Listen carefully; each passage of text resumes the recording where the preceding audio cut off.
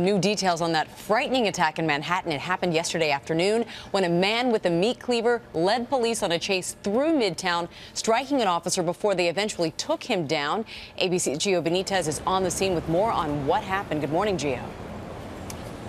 Amy, good morning to you. This is where the attack happened, one of America's busiest neighborhoods. And now we're told it appears to have started because of a boot on a car. Get out of here. A shootout in the heart of Midtown Manhattan after a police officer was attacked with a meat cleaver.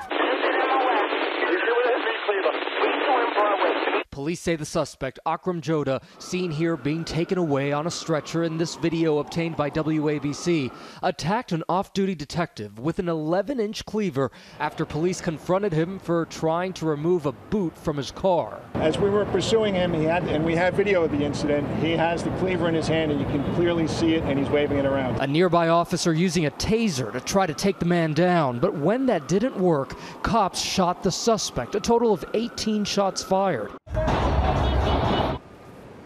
And we're told all three of those officers are recovering. They should be okay. That detective who was hit with the cleaver is said to be in good spirits.